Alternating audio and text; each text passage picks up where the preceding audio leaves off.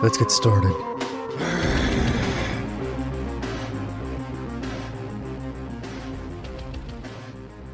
Hello, friends. If you will remember, in episode 2, we talked about the psychopaths who rule the world. Some people call this the Illuminati, the New World Order, things of this nature. Well, I read a book.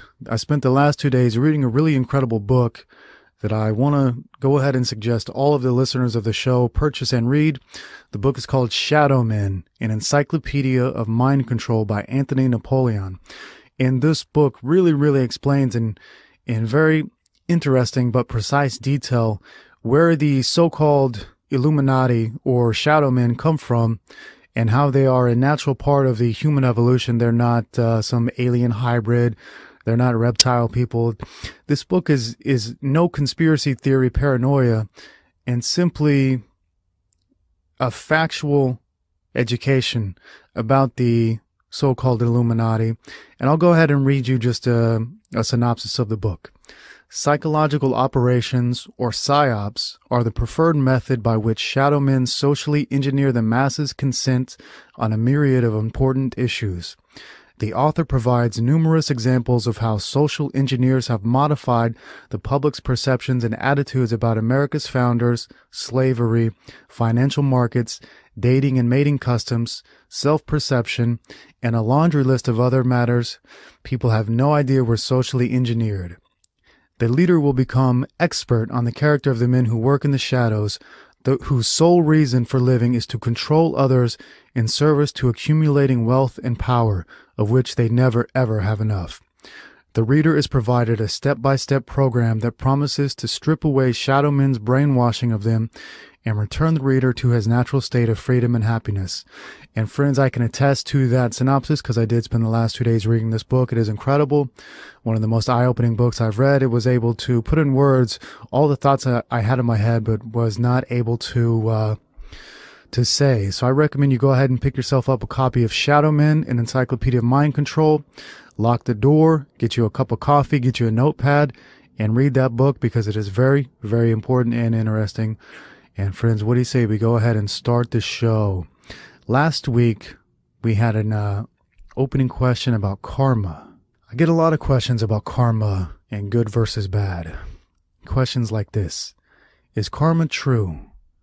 The great ones all seem to realize karma exists, and most people have a stupid understanding of it.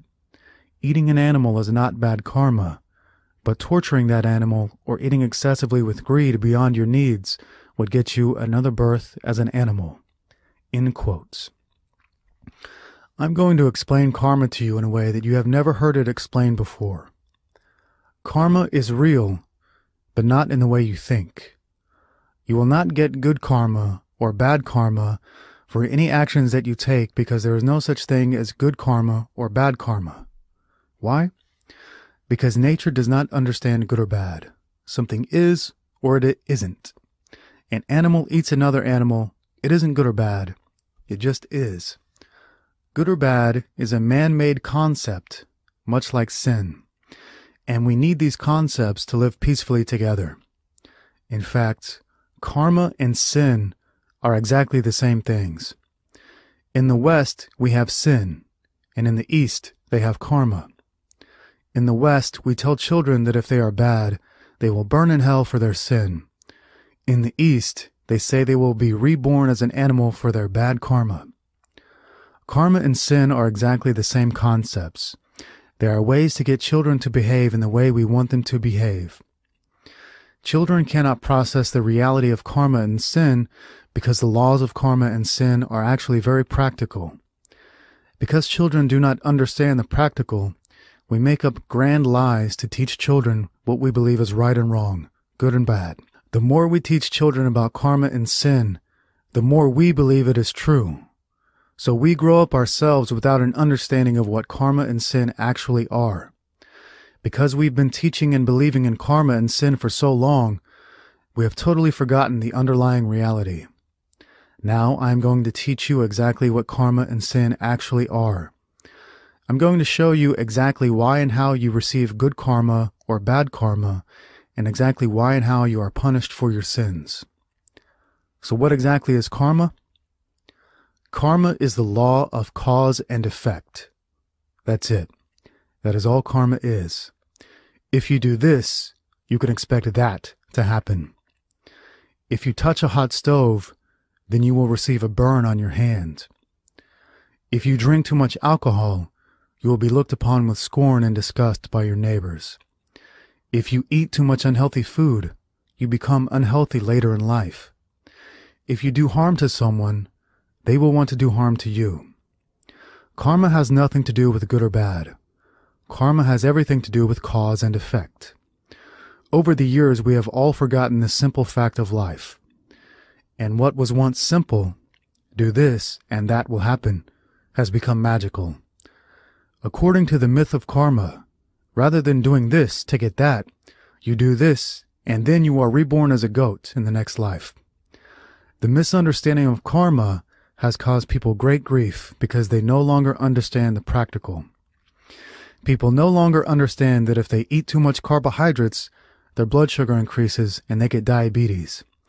Instead, they think it is their bad luck to get diabetes and that they need medicine to cure it. Rather than taking responsibility for themselves, they wonder, why me? Rather than quitting the food that gives them illness, they continue the bad habits that give them the bad results. This is the myth of karma versus the law of cause and effect. The myth of karma is exactly this. If you are bad in this life, you will pay for it in another life. The reality of karma is this. If you are bad in this life, you will pay for it in this life. The myth of karma that we teach to children has good intentions, to get children to behave properly, but it has horrible consequences. Teaching the myth of karma rather than the law of cause and effect causes people to become enfeebled and helpless. Rather than help themselves and quit their bad habits, they resign to the fact that it is their bad karma to be sick, stupid, and poor for their entire lives. Because they believe they did something in a past life to receive bad karma, they do nothing in this life to change it. If they knew the simple secret of karma, that it is nothing but the law of cause and effect, then they would know that they have the power within themselves to change their circumstance. It is not your bad karma to be poor. It is your bad habits that cause you to be poor. It is not your bad luck to be sick and unhealthy. You caused the sickness by your own bad habits. Do this, and that will happen. Your actions have direct reactions, and all circumstances in your life are reactions to actions you have taken. That's how you become sick, stupid, poor, and worthless. You are not unlucky. You are ignorant to the law of cause and effect. When you understand that all sickness you have is created by you, you can understand the opposite of this. Because all sickness is created by you, all health, wellness, and success are also created by you. It is the actions that you take today that give you your karma tomorrow. Whether they be good or bad, sin or virtue, is entirely up to you today, right now. However, many people are happy to sin today because they think they will not be held accountable until much later. The myth of sin is that you will pay for your sins in another life, or after death. The reality is much different. Our friend at the beginning said overeating food will cause you to be reborn as an animal in the next life. In the West, we call overeating by the name of gluttony, and it is one of our 7 deadly sins. We're taught that if you sin, you pay for it when you die and go to hell. This teaching enfeebles people and makes them unbearably ignorant to the reality of sin. Here is the reality of sin. You will not be punished for your sins. You will be punished by your sins. You will not pay for sins after you die. You will pay for today's sins tomorrow. If you overeat, you are not going to burn in hell. Instead, you are going to get fat, sick, and unhealthy. If you do not understand the law of cause and effect, you will just think it is your bad luck, your genetics, or something else outside of your control that makes you fat and sick. Nothing outside of your control makes you fat, sick, or stupid. All is in your control, but you have to know what sin really is. Sin is the law of cause and effect, explained by the Western mind. The 7 deadly sins will give you negative consequences in your life, today, They will not place you in a sea of fire when you die. It will seem like you just have bad luck until you open your eyes and understand that everything happens for a reason. Everything that happens to you happens because of something you did in the past. Every action has an equal and opposite reaction. Eating too many carbohydrates feels good today. Tomorrow it will feel like diabetes. Drinking alcohol feels good today. Tomorrow it will feel like liver cirrhosis. Drinking too much coffee this morning will feel great, and tonight it will feel like insomnia. Lack of exercise today will give you thyroid problems tomorrow. All of these health problems you receive seem so mysterious, only because you do not see the connection between cause and effect. Sin and karma are exactly the same thing. They are Eastern and Western concepts we use to teach children the law of cause and effect. Now that you know the reality that everything that happens to you is a direct result of some action you took, you can stop fearing bad karma, and you can stop fearing burning in hell for your sins. Instead, you can start to take daily positive actions that get you daily positive results. You can quit the bad habits, otherwise known as sins, that bring you disastrous results. All power in the world exists within you. You are the creator of your reality, and you create your reality by the actions that you take. Make your life great by understanding that if I do this, then that will happen. With this understanding of karma and sin, you are armed with the knowledge of the ancients.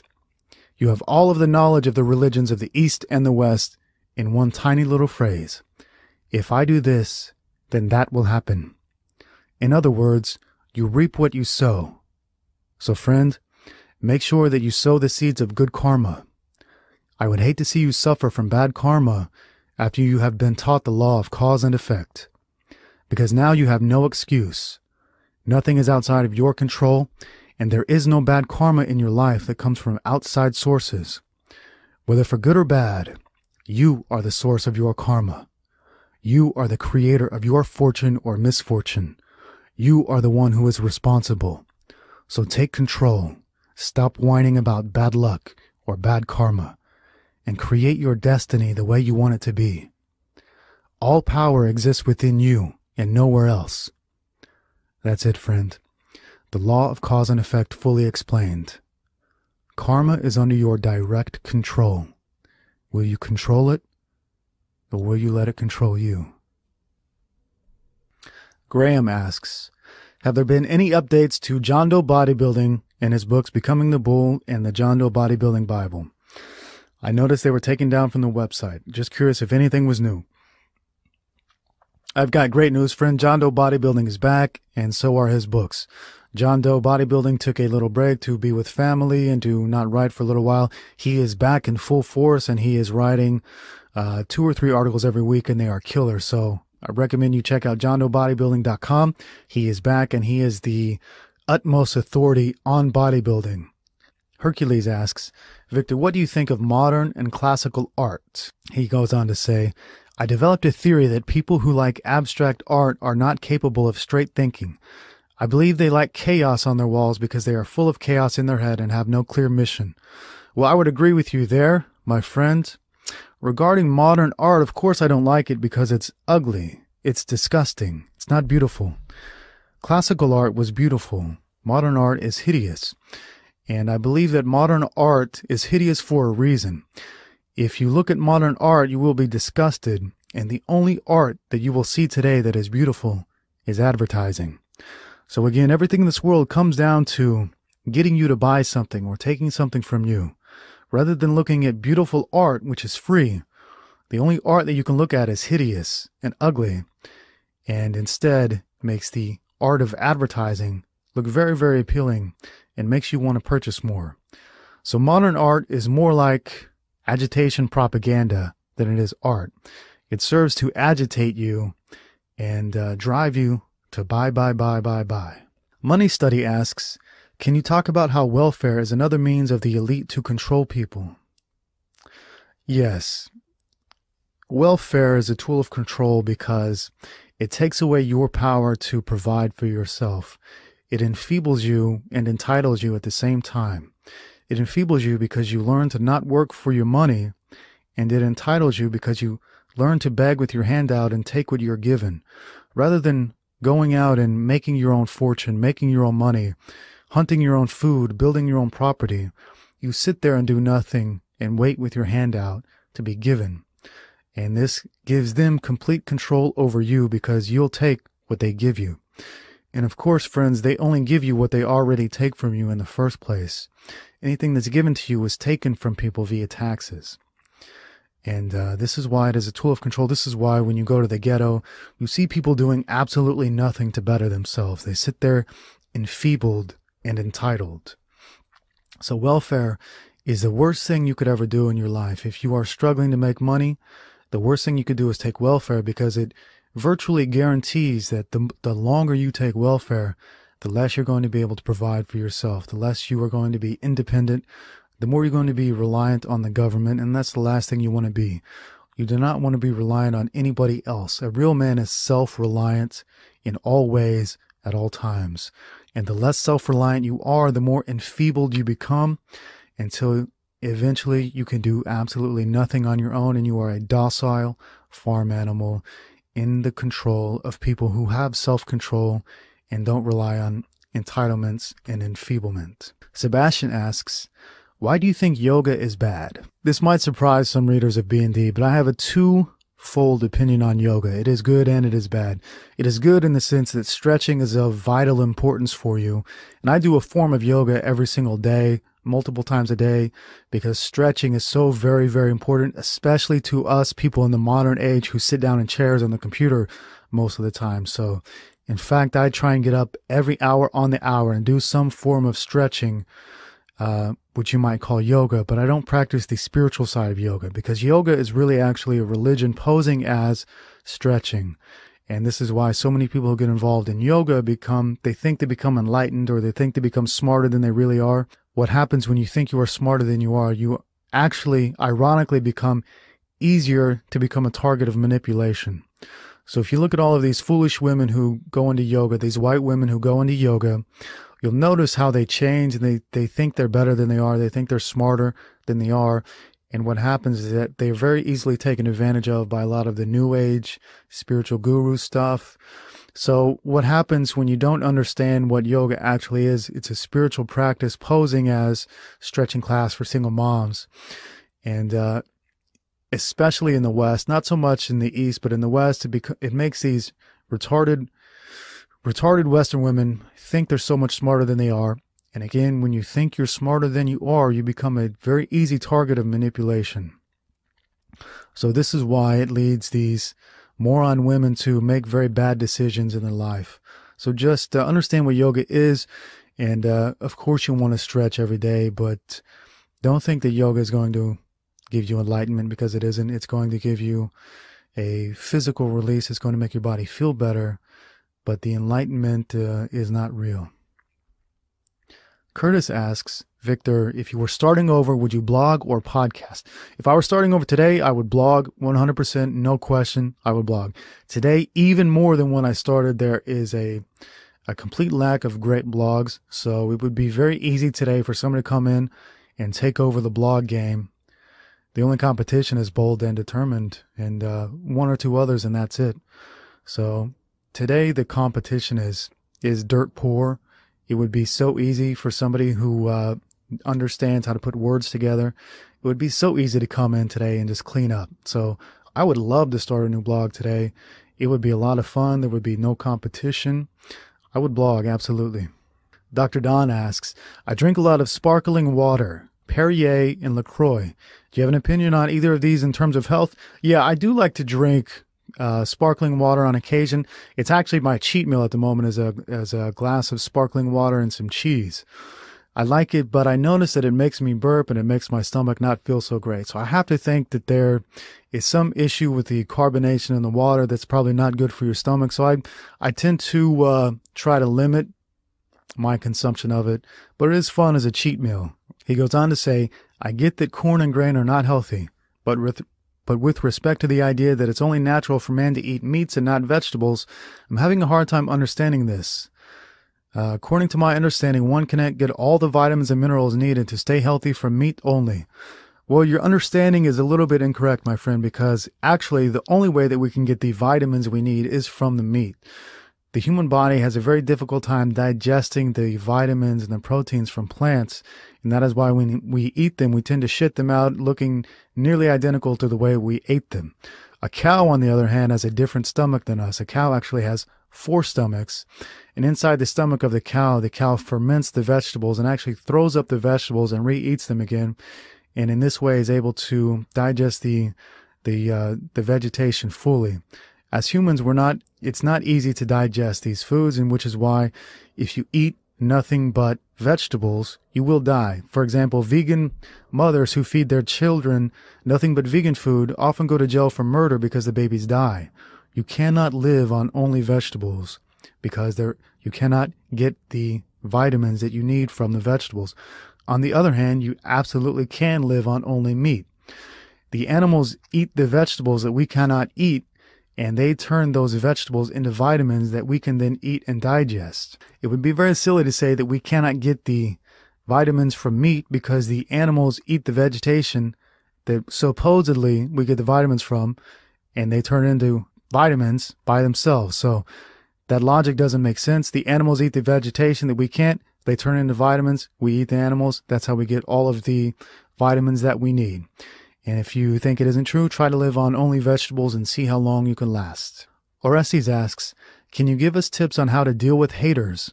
All politically incorrect sites are attacked by feminists and other crazy people. How can B&D comments stay untouched by them? Have they stopped attacking, or does censorship work so well? Well, the reality is I get hate mail every single day, and I just don't publish it. I don't allow these people to negatively impact the experience of the bold and determined blog. So I get hate mail nearly every single day by the crazy left-wing people, the crazy feminists, the crazy vegans, the crazy marijuana addicts. They all leave me hate mail nearly constantly. And the way I deal with them is I simply ignore it. I don't give them a voice. I don't allow them to have their voice be heard, because what they want to do is they want to disrupt the good time by bringing in negativity, and I simply don't allow it. And I would recommend that other blog artists do not allow negative comments on your blog, because it messes up the experience for everybody else. The blogger should take it and accept it and not let anybody else have to deal with it.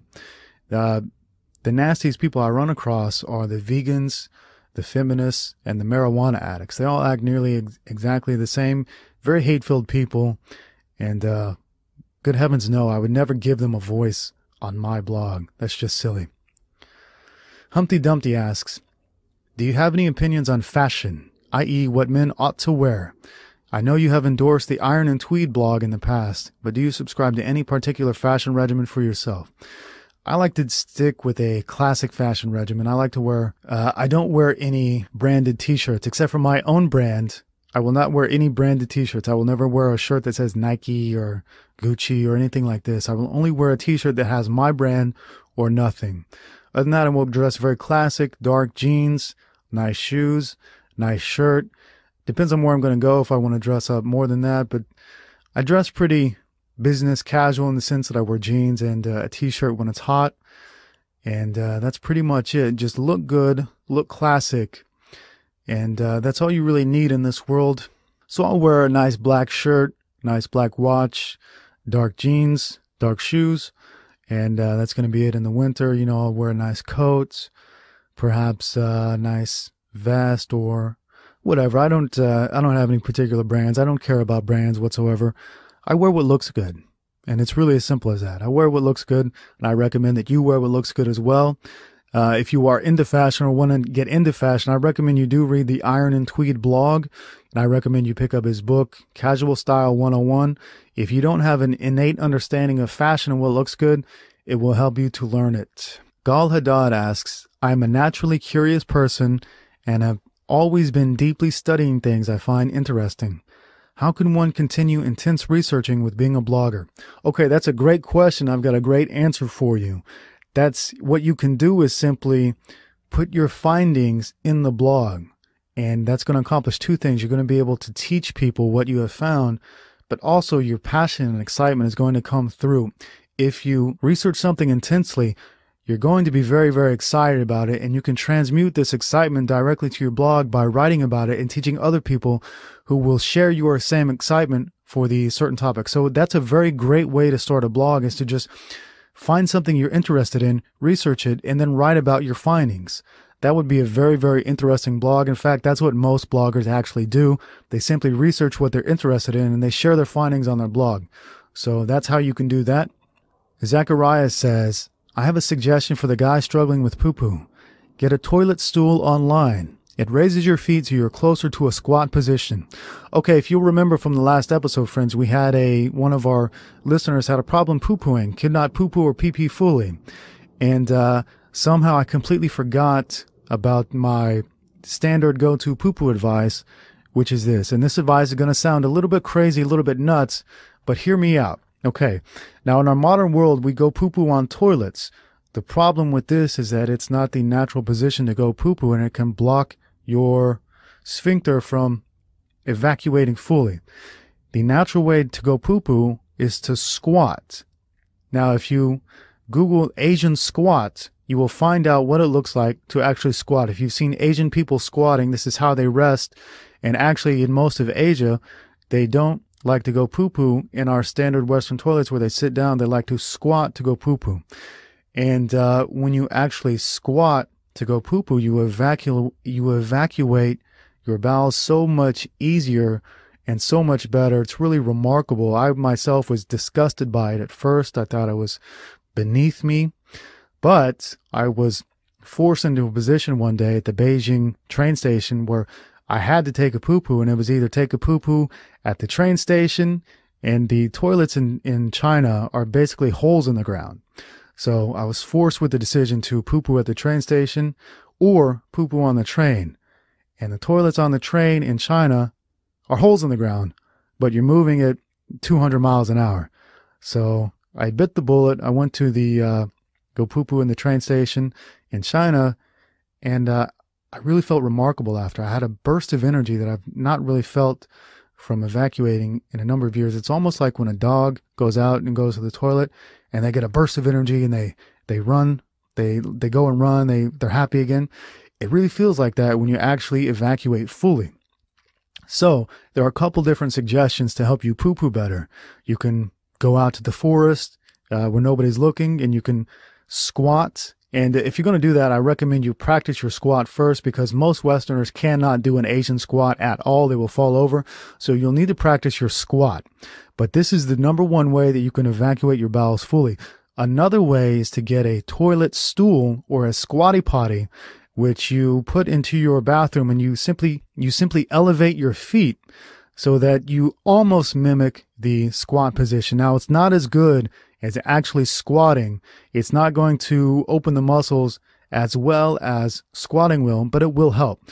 So if you're scared to get out in the forest, or you don't have anywhere you can squat to go poo-poo, I recommend you get yourself something like a squatty potty that will elevate your feet and help you poo-poo a little bit better. So that's the number one suggestion I have. If you're having trouble evacuating your bowels fully, you must learn to squat. And if you cannot squat, if you don't have the ability to get out somewhere and squat, get yourself a squatty potty and go from there. Clay asks, what is your thought about circumcision? Well, it's not a very difficult subject. You should not cut off the penis of a little baby, a little 8-day-old, 9-day-old baby. You should not cut its penis. This is a barbaric custom. This is one of the worst customs that we in the West practice, and it should be abolished. You should not cut the penis of a baby. If you are a father or a mother listening, you should not circumcise your child, because it can scar the child for life. You can do lots of other damage that they can't recover from. You can do psychological damage that they won't remember but will be imprinted in their mind.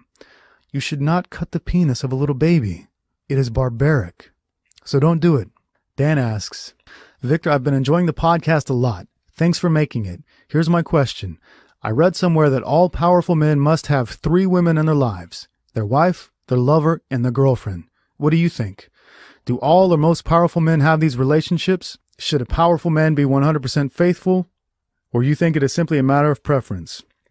All right, first off, I'm going to say it is a matter of preference, but for powerful men, they prefer to not stick with one lady. And it's really as simple as that.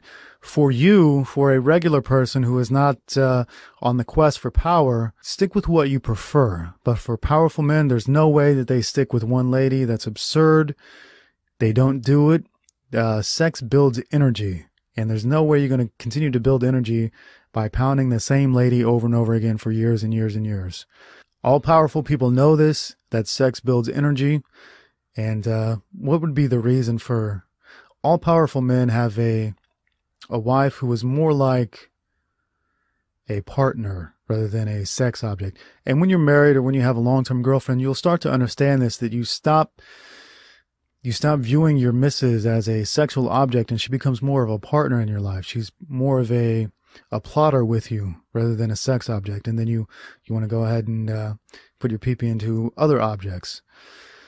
And that's what happens. She becomes more like the queen to your king, but you still need to play around with your play toys. And that's why all powerful men are not faithful. And that's that. Speaking of powerful men, all powerful men are selfish, and for very good reason. It works. Beyond that, if you want to be faithful to modern women, I don't really see a point, because modern women are basically good for two things: pumping and dumping. Modern wives unironically demand that their husband be faithful, and then they refuse to have sex with them. So, again, it's a matter of choice in your particular perspective, in your particular misses. But if you're talking about power, of course it is true that they are not faithful. Nick Haggett asks, what is the most unique creature or feature you've seen while traveling deep into nature? My favorite thing about traveling deep into nature is simply looking up at the stars and seeing how incredible they look when you get outside of the light pollution of the city.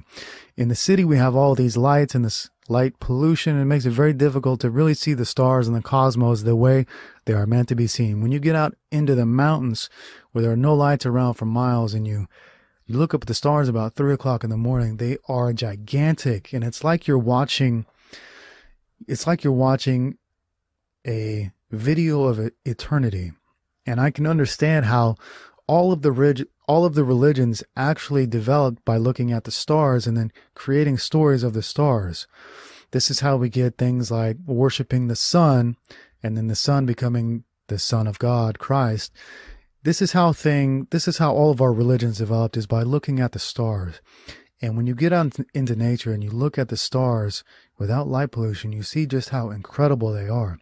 When I was camping out in the mountains of New Mexico, I got out at about 3 o'clock in the morning to go pee-pee.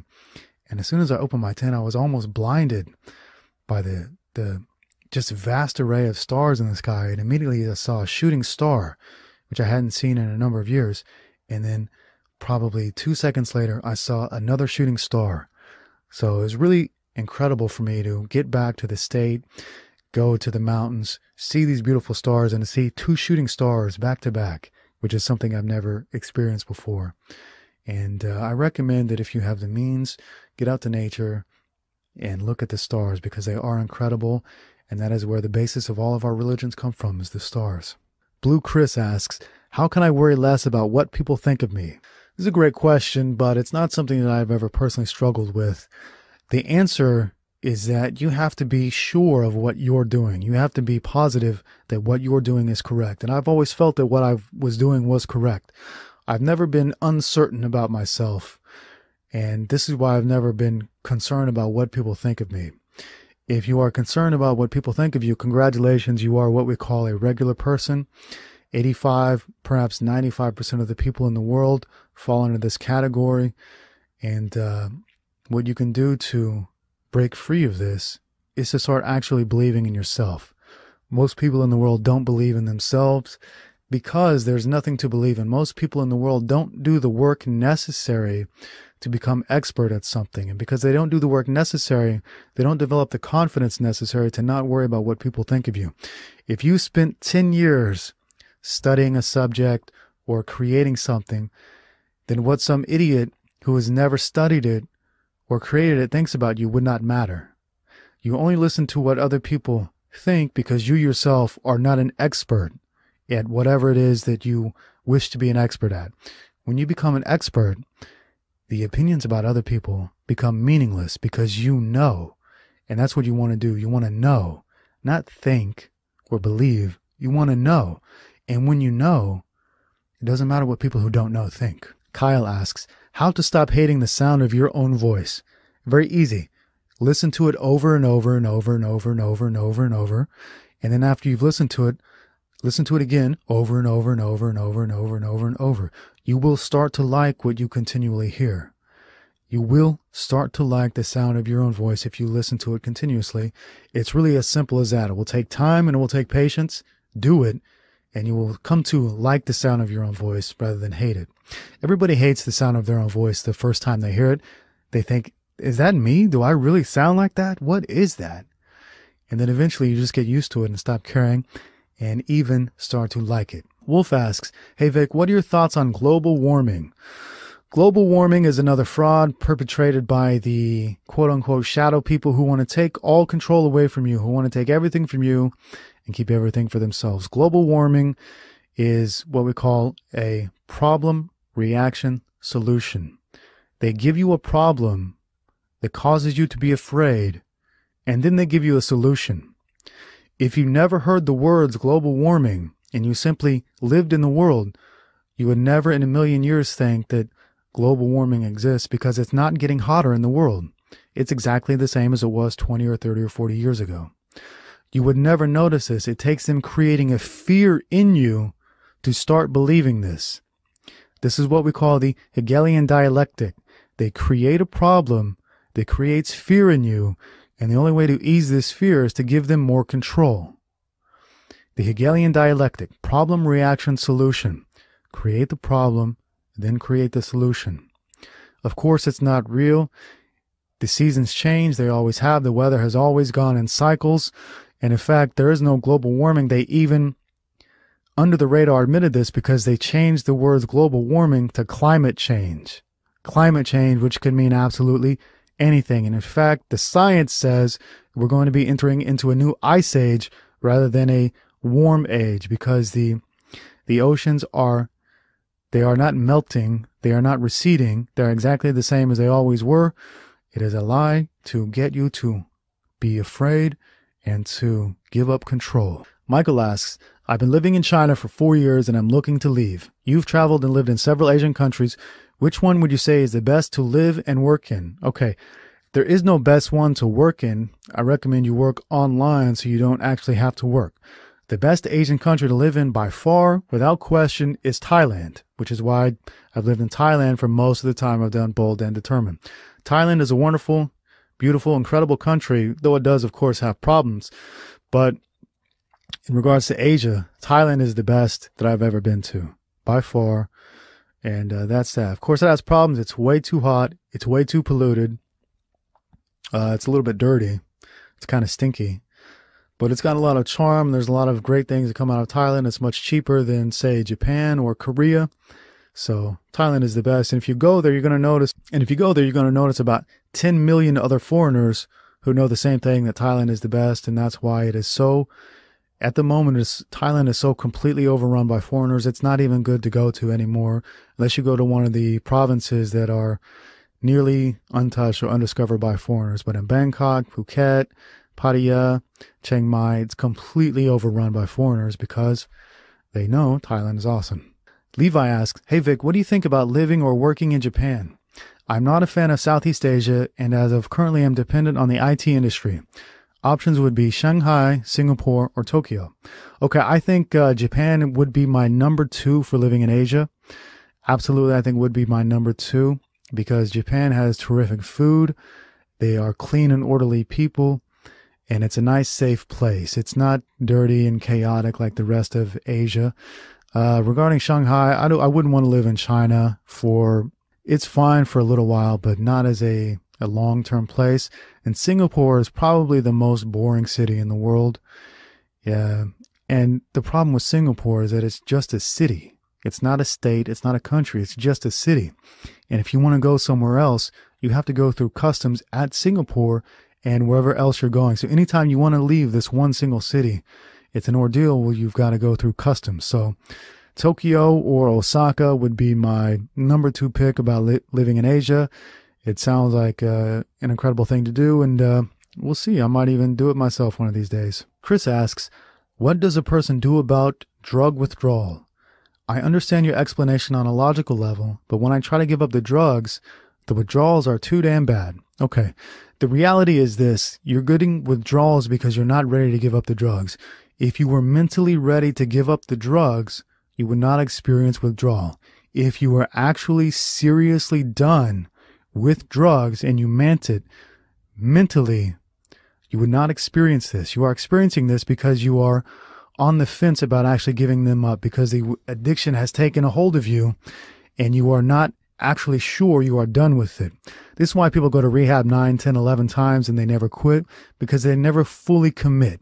You have to understand that the reason you want these drugs is because they give you the problems that they then solve. Like we talked about with global warming, it's a reason of problem, reaction, solution. You do the drugs once just to have a nice time or whatever. Eventually, those drugs start to give you problems that you then need the drugs to solve. So you would not have withdrawal symptoms from never doing drugs. You would not have the need to do these drugs without ever doing them in the first place. So the act of doing them gives you the problems that they then fix. People say that cigarettes calm their anxiety, but that's not true. Cigarettes give them the anxiety that a new cigarette then calms. But it only lasts for so long, and you get anxious again, then you need another cigarette. On and on and on and on until you're smoking 2 packs a day. When you understand this mentally and you turn off this desire, you turn off this need, you can quit in an instant. You will experience nothing. It is your mind's way of telling you, withdrawal is your mind's way of telling you that you are not actually serious about quitting. When you are serious about quitting and you know, not think, but know you don't need these drugs anymore, you will not experience withdrawal. You would simply quit and you will not need them ever again. Freddie asks, Victor, there is a relatively new trend on YouTube. Some channels upload a content they call subliminals. They play binaural sounds and at the same time they add some affirmations that can only be heard and or understood by your subconscious. The creators of these subliminals claim that they can help you change your personality, your body, and even the color of your eyes.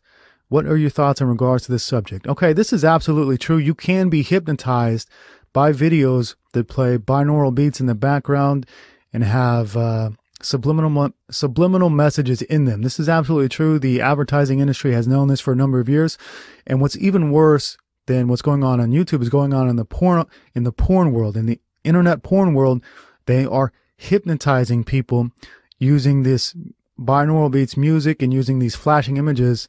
And that's why you see so many, that's one reason why you see so many of these trannies today saying that they're trannies. They're not, they were never men. They always felt like a tranny. These people are being hypnotized by these subliminal and not so subliminal messages. And the binaural beats, when you listen to binaural beats, it opens your mind to suggestions that you would not otherwise be open to. So binaural beats are very powerful. So I recommend you be very careful about what you do, what you read, what you watch or listen to if you listen to binaural beats, because it can and does put you in a state of hypnotic induction. It can hypnotize you, in other words. So these things are true. Unscrupulous people will use them to sell you stuff or create havoc in your life. So you have to be very careful about the media that you consume. Of course, you should never watch pornography. That should be the last thing you ever watch. And in regards to YouTube, you should be very careful about what you listen to and why you listen to it and what you're doing when you listen to it. So some of this stuff can be great. Some of the binaural beats can be great to listen to while you're studying or reading a book or writing. They can block out other distractions. But you have to know that the creator of this stuff is not putting subliminal, I can't even say the damn word, subliminal messages in the content, because that can and will hypnotize you. As you'll learn from the book Shadow Men, which I recommended at the beginning of this podcast, you're very easy to be, you're very suggestible. As a human, you are very suggestible, and it's very easy to control your mind with things you don't know or don't understand. And even if they were pointed out to you, you'd say, no, that's not true. That's not real. The fact is, mind control is very real, and it's quite easy when you understand how these things are done. Ches asks, hey Vic, what are your thoughts on building a blog based on poetry? Well, actually, I think it's a great idea because it seems as though there are no great poets today. I couldn't name a single living poet, for example. Obviously, we have a lot of great poets from the past who have given us a lot of great work, a lot of great fairy tales, a lot of fables, a lot of things that we can learn a lot from a poem that we can't learn from a how-to guide or from a technical manual. Poetry can teach us in an allegorical or metaphorical way, which helps our brains to learn things in a different way than straight up instructions would. So poetry is fantastic, assuming, of course, that you are a good poet or not a bad poet. The world is starved for beauty, so I recommend that you give the world some beauty. Haria asks, what are your thoughts on Charles Bukowski, the writer? Okay, I've always been a fan of Bukowski, and in fact, I've always considered myself a form of Bukowski who was the exact opposite of Bukowski. So Bukowski was a writer who was an alcoholic, a sex fiend. He was an ugly kid. He had bad acne and had terrible scars on his face, and he was interested in the lower side of life. I myself am interested in success and cleanliness and the high side, but he was a vulgar man, and I'm a bit of a vulgar man as well if you read B&D. So I've always considered myself the opposite of a Bukowski. I'm a go-getter, whereas he's a bit of a no-getter. But I do enjoy a lot of his poems, and in fact, I want to read one of his poems to you that I think will be a little bit funny. This poem by Bukowski is called Friendly Advice to a Lot of Young Men.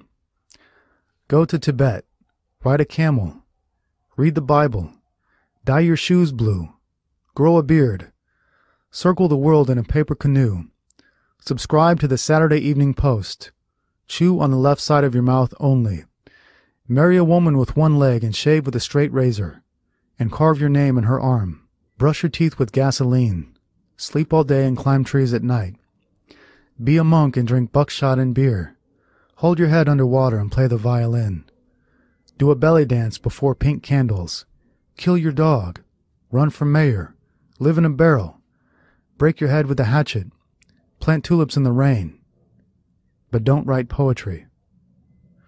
It's a poem by Bukowski that I thought was a little bit funny given our topic of discussion. He was a poet of his day and had a very hard time making money. In fact, he worked at the post office for 20 years because he was not able to make a living as a writer.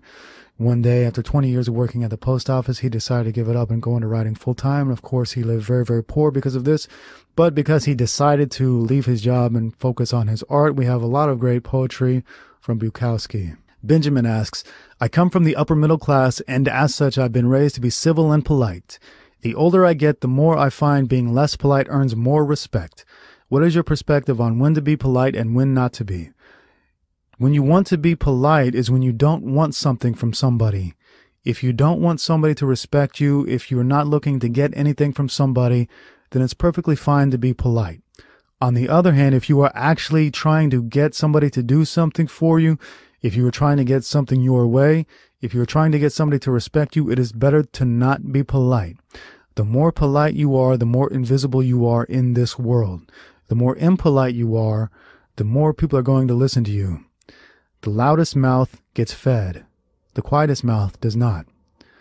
So even though it's nice to be polite to friends and family and people at Starbucks, in the world of business or in the world of getting stuff done, or in the multicultural world, it does not pay to be polite. It pays to be a jerk. And that's really just the way it is. So when I want things done my way, I'm impolite. I'm never polite. If I don't care, if I want a girl to not like me, I will be polite to her. And that way I can assure that she will not remember me. Jack Freeman asks, question for you, Vic. Curious if you ever used contemplating your own death for motivation. I have discovered this a little while back and just posted a blog post about it. By far the most powerful motivation exercise in existence. It's crazy, it's not talked more widespread, and is still mostly unknown. No, I've never contemplated my own death for motivation. I assume that you mean when you die, what will people remember you by? No, it's not something that I ever thought about. I know that if I just do good work, people in the future will always remember great work, especially if it's written great work. So I've always understood that if you write great work, it will stand the test of time and it will live on even long after you die. I never had to contemplate my own death to understand this. I just know that we still read Nietzsche and Socrates and so on. So I've always had this in the back of my mind that my writing is not just for today. I've never written for today and I never will. I've written all my great articles with the thought that they are going to live on even 100, 200, perhaps 500 years in the future. So I never write for today. You never hear me talk about current events on the blog. I don't give a good goddamn about what's going on in the world today.